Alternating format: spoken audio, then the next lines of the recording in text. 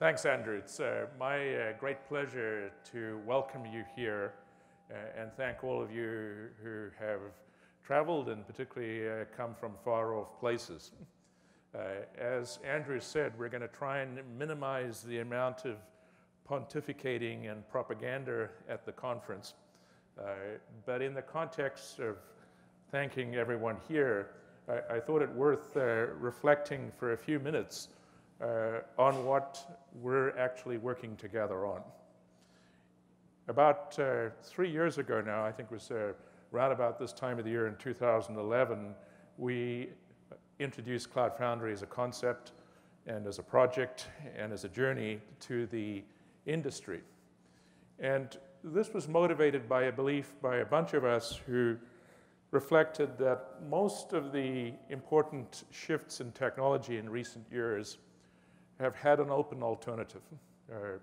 Typically, there's been a proprietary system, or proprietary systems plural, and at least one viable, successful open alternative. Those of you who know me know that I spent a good 15 years of my life laboring to promote Windows as an alternative to Unix and Linux. And before that, there were people from a company called Digital Equipment, and if you recognize the name, you're dating yourself. But they labored hard to present VMS as an alternative to Linux, to Unix before that. And then we've seen it play out in other spaces as well. We've got the example of iOS and Android playing out in the marketplace today in the mobile space. The other big shift that's happened is that open source has become an extraordinarily effective way for people to come together and build a standard platform or standard environment that other people can build upon. And it was a conviction of myself and others that we ought to provide a meaningful open alternative to the cloud. And it had to be a pragmatic one. It had to recognize that a lot of the pioneering in the cloud had already been done by people like Amazon and others, and we needed an alternative that was actually able to encompass them as well. All right. So we conceived of this idea of trying to build an ecosystem where the virtuous cycle of the development community developing applications, people developing cloud-based services, and cloud service providers could all cooperate and try and make the pie bigger for everyone. Now, successful platforms in general and successful open platforms in particular have to have certain foundations. First of all, the technology has to be good. You can't build on an insecure technical foundation. And secondly, particularly when you're working on things that are going to be truly foundational, you have to pay attention to quality. And we've tried to take these lessons to heart, particularly over the last 18 months, and really make sure that we're building on a secure foundation here. And this is something very important that I would like all of us, and I think all of us need to keep in mind, that we never shortchange these two particular attributes. In addition to that, there's the way that we work together.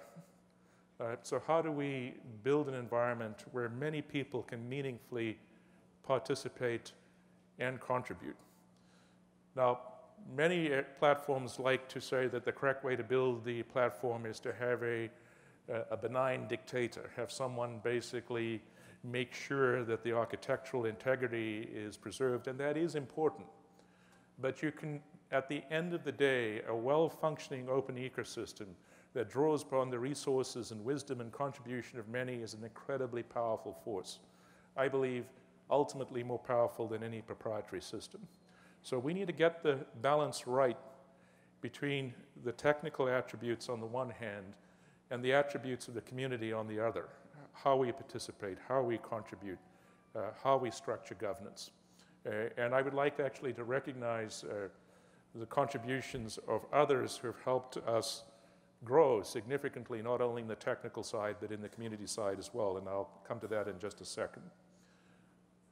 But as I said, I've learned over the years that if you can get a well-functioning open ecosystem to really be built on a secure foundation and have the means for many to participate and benefit, then you can do something incredibly powerful.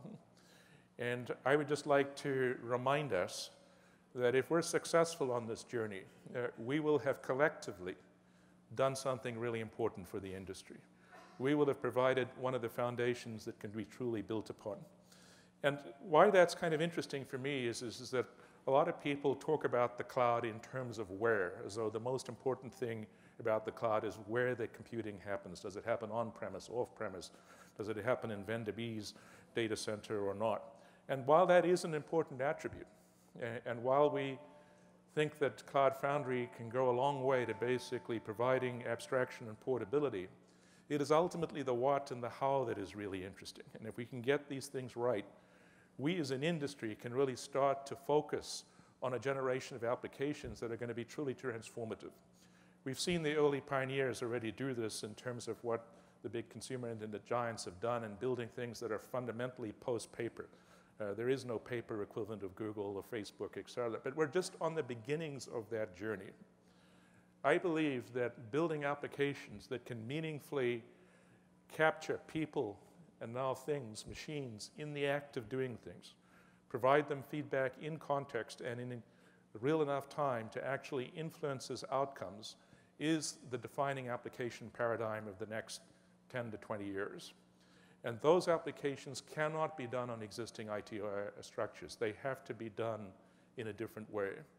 So if we're successful, we can not only build a foundation that solves the where question, but we can really unlock a lot of these how and what questions. And not only do something that we'll be technically proud of, but do it in a way that if we're all successful and we all participate in the fruits of this journey, people won't begrudge it to us because they'll say each of us in our own way actually gave back more than we took out of the system. So that's why I'm particularly passionate and really want us to keep that in the back of our minds as we come together as a community and do something that's really important for the world. Now, very quickly, I want to recognize in the governance space the people who have come together to provide a body that will become the custodian over the long term for the Cloud Foundry intellectual property. Whereas you know, we're in the process of putting together a foundation. Leo will come up and talk about that. These are our platinum level members. We have a set of gold level members and a set of silver level members. And this has been something that we've been working on for 9 to 12 months now.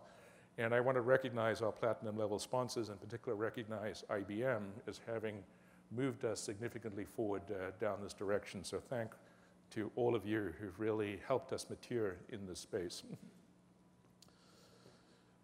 Now, at this conference, you're going to hear about 4 things. You're going to hear about how we're moving the technology forward. You're going to hear, amongst other things, about how we're going to incorporate new container support, how we're going to move forward architecturally around this concept of microservices. And that's only 2 of a long list of things we're going to talk about as we turn Cloud Foundry really into that technical foundation, not only for today's applications, but for tomorrow's applications. Contributing to that will be a whole bunch of people who will be talking about the services they're building that plug into Cloud Foundry. And you'll see a bunch of providers talking about the work that they're going to do to provide Cloud Foundry instantiations in their clouds that can help complete this cycle. I'd also like to point out that compared to our previous conference a year ago, we really have meaningful support now and participation from a variety of enterprises who see the value of this virtuous cycle and are not only figuring out how they can benefit from it, but how they can contribute to this cycle as well. So I'd like to thank and recognize those enterprises who are participating in the conference. So with that, I'm going to just say thank you and have a great conference and hand it back to Andrew.